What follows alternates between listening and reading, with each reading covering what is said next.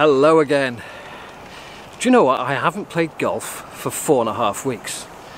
Rain, more rain, charity day, rain, family holiday, whereupon I got a bad back from a bed that was too soft. So the point of this video is, for me, I'm going to go out there, I'm going to play, I'm going to see what my faults are. Because before you can go have lessons, you need to find out what's going on. I mean, the first questions the guy's going to ask you, or lady, is what's your bad shot? What shape are you hitting? Are you hitting it fat? Are you hitting it thin? So I've got to find out. I've got to put some dots on a graph to find out. But I am absolutely... I'm at Gloucester. I haven't been here for some considerable time because of the break and everything. I'm itching to get out there, see what we've got. This is an ice cold in Alex moment, I can assure you. I've got about 15 minutes and I want to get out. Well, the ice cold in Alex reference is when they're sat in the bar at the end of the film staring at a beer after being stuck in the desert for a long time. I'm sure you've seen it. I wasn't expecting to see that. 103 wedge, and I've caught that a little bit on the up. It's sort of one of those semi-thin shots, and we've gone long. Now, as you can see, greens maintenance is going on at the moment. Greenkeepers are working hard and getting these greens ready for the winter. Well, I know some of you will be wondering, he hasn't played for 4.5 weeks, why on earth is he taking driver? Well, when your handicap is way down low, this has to work. You have to find the short grass, or miss the fairway by only a small amount, and have that clear shot to the green to get all those pars you need, and the occasional birdie. So I have to collect data on it, so I have to use it.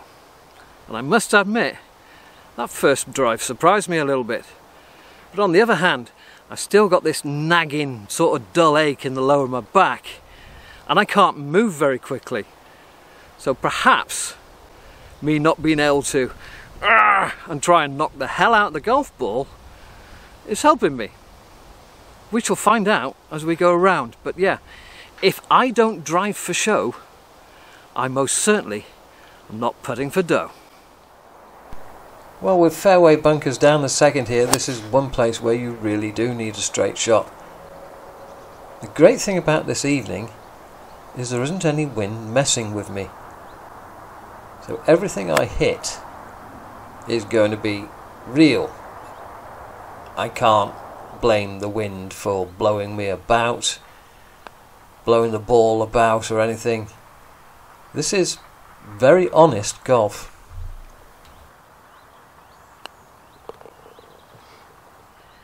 You know, it's coming up to the end of August, and I'm sure most of us will have had a summer holiday of some sort. We'll have had a break from golf.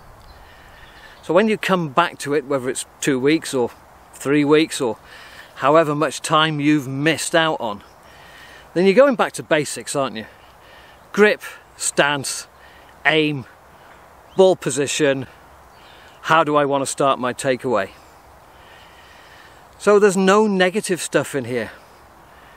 You know, I'm not thinking about the round I had 2 days ago where I kept hooking it in the rough and I lost 3 balls.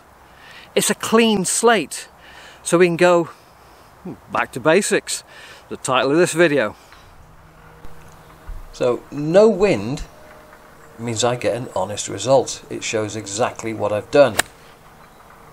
And on that one I've come down very steep on the ball. I hit it fat.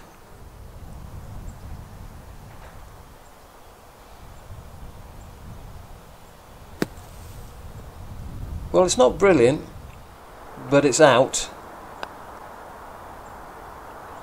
A little firm, adjusting to the pace of the greens. And look how much time I spend over this. It's downhill, it's right to left. I got to double check everything, get the right line and the right pace. And even though it's a bogey, it's what I'd call a good bogey. Going to switch to the 3-wood, and there's an immediate issue here. Clubhead is very much late to the party, and I think that's just back related, to be honest. Just a little hack out, and we'll take our happy bogey. It's stroke index 1, so a bogey isn't too bad. That's a bit of a slap. There's certainly an issue with rhythm, timing, and of course speed. And getting through the ball is a bit of an afterthought. Yeah, I am finishing on my toe, but it's far too late, and that's because the body isn't really working. The one thing I wanted into this green this evening was a full shot. I didn't want to be in no man's land trying to finesse something over water. That would have been a very poor choice. So 6-iron off the tee leaves me a full shot, which I think was a very wise thing to do.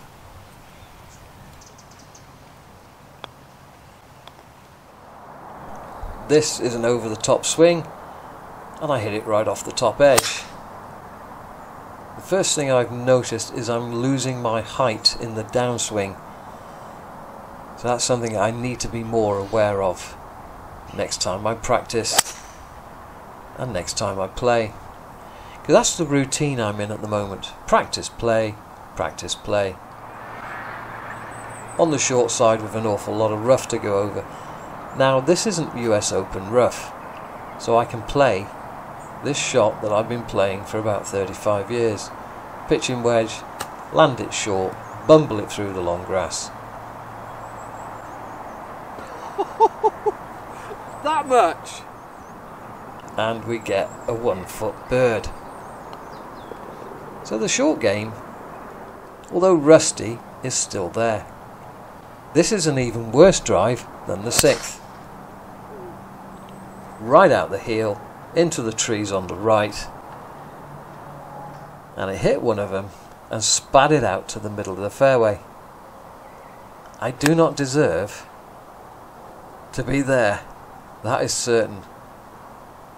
Slapped the 7-iron really badly. Didn't get clean contact on that. So we're staring down a bogey, and there it is. 8th tee. If you're coming back from a summer holiday and you haven't played for a bit and you're having a knock on your first round, then by the time you get to the 8th tee you'll have some idea of what's going wrong.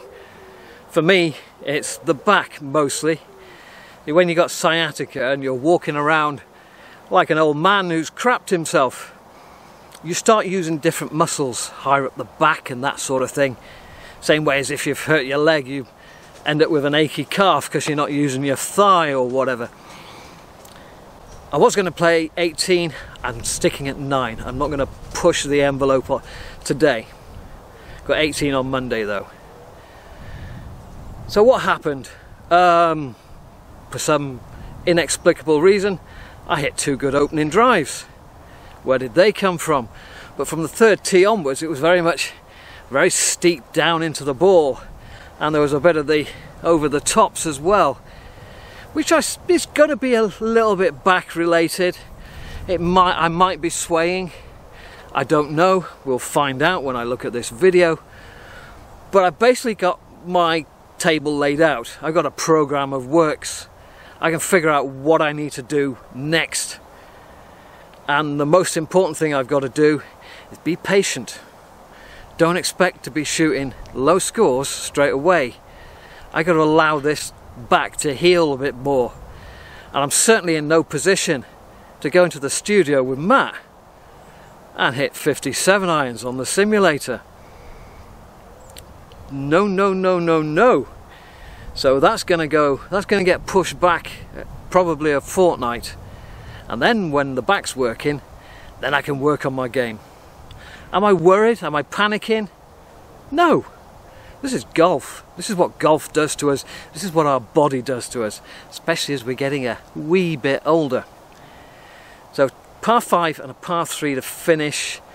I'm going to see if my mind can control my body and I can finish with 2 pars. I don't think I'm going over the pond with driver, do you? Let's try a 5-iron. Sorry for the long chat, sometimes I don't know when to shut up.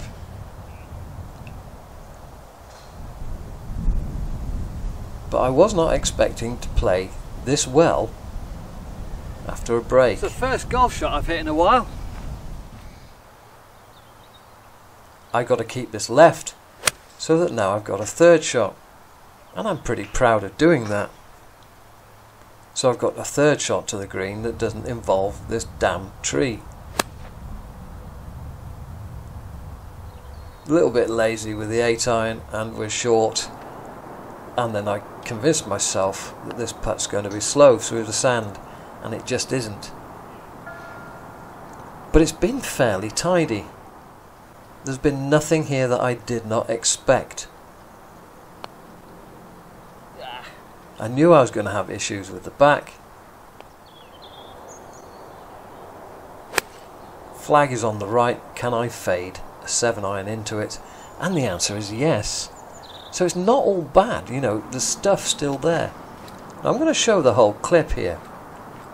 I had 135 to the flag and pacing out to the ball. I want to know how far it's gone, because that was a good 7-iron and it's gone 151. So I'm pretty pleased with that, considering that I'm definitely down on speed. Chipping back with a pitching wedge.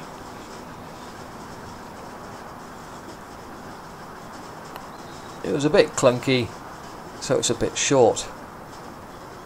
Now I'm going to show you something that's absolutely criminal. I've been taking the flag out for my scoring putts, and I couldn't be bothered to walk up to the camera. So although it doesn't quite show from this angle, and you certainly can't hear it, this putt is just right of centre, clips the stick, hits the edge of the hole and spins out. And for a mistake that bad, there's only one place I belong. You're going to jail. You're going to jail.